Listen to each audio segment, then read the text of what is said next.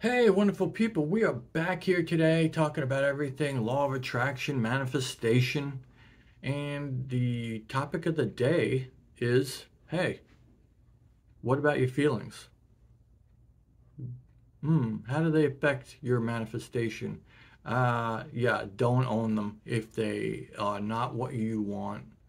Don't own them if they're not what you want. Every thought that comes into your head, it does not have to be owned by you. This is an issue too with, I work with people with attention deficit disorder. They get a lot of thoughts in their head and they own all of them, right? Turn that light off. So they go turn the light off because the thought came in their head. If I can explain it to them, every thought that comes into your head, it doesn't have to be obeyed by you. Every thought in your head doesn't have to be owned by you either, because if you do own every thought, every that gives power to the thought, and it's whatever will manifest. So if you get a thought that this thing, this goal of yours is not going to work out, or you're not going to get healthy again because you're really sick, or that Christmases aren't for you. I don't know. I'm just throwing stuff out there now. But all this stuff does wind up in our heads. And if you own it, it's yours now. But you don't have to own it. And you can just tell it, no, I'm not owning that feeling. That's not real. Because your brain and science is proving now, even your gut, yes, your intestines are telling us things. Spiritual people have been telling us for thousands of years that spiritual entities are telling us things. And all these thoughts come into our mind, and whatever we own, we own. It's a part of us now. It becomes a part of you when you own it. So we come across some horrible beliefs, right? We'll see a news show and we'll feel like the world is going to hell in a handbasket and it's never going to get any better. And if you own that feeling, now you're going to manifest some of that. Isn't that fun? And it gets really bad when it gets really personal and you start to um, think of personal things about your health, about your wealth. That's a big one. A lot of people have that problem. They they own thoughts like, okay, so say an example is you're a teenager and you don't have a job. Now you don't have any money. Well, maybe somebody gave you money for your birthday or whatever, and you had some money, so and you felt good, and then you went to the store to get something, and you realized you're broke, baby. You don't have anything. And then you get a thought that money doesn't work for me. If you own that, then the universe will show you now money, oh, it doesn't work for you, at least in the short run, right? So now you'll get a manifestation like that in the future, probably not too long after that. And then if a thought will probably come to you like, see, I told you money doesn't work for you.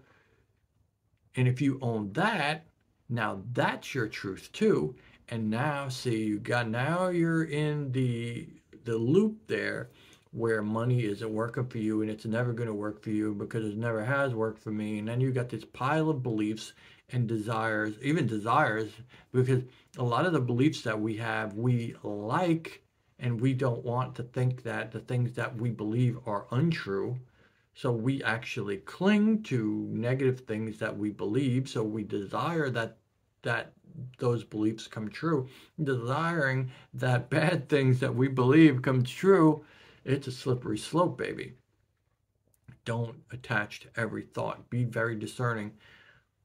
What helps mostly in that is meditation. I wanted to say manifestation, but it's meditation. Meditation helps that greatly because what you'll do is thoughts will come to you and they are not from you. They are from your brain. They are from your body. The whole body will send, um, will make you feel a certain way, and your mind will interpret it as a thought. Like motivation is a big one. You know, your body is kind of sleepy in the morning, and you'll say, your brain will say, we're not motivated. If you own that, then you're not motivated. You can be sleepy. You don't even have to own that. You could say, no, I'm not sleepy. I have sleep chemicals maybe in my body, but I am not sleepy. I'm raring to go. You probably won't feel it at first, but you can own that truth, because that will become true for you very quickly. Owning a thought is a very powerful thing. It's it's like magic. It's like Harry Potter magic, baby. When you own a thought, it is you. It is you. It becomes you. It not becomes a part of you, it becomes you. So be very discerning on what thoughts you own and what thoughts you don't own. Meditate so you can have a better, get used to seeing thoughts as thoughts instead of as you, so you don't own them automatically, because that's usually what we usually do. There goes the cat. The cat will probably put her tail in the picture. Here we go.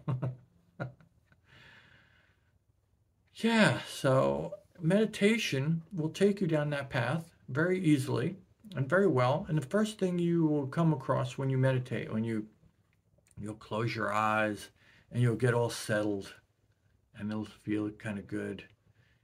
And then, oop, cat, your ears are in the picture. Oh, the cat now wants to go otherwise. um, yeah, so you'll feel about different things when you're in meditation, right? You'll be in that Zen space, and then your nose will itch. Oh, I'm not gonna scratch that. I'm meditating. Then your knee will itch. Oh, I'm not gonna scratch that either. Then you hear a weird noise outside. No, I'm not doing that. I'm not doing that. I'm not looking at that.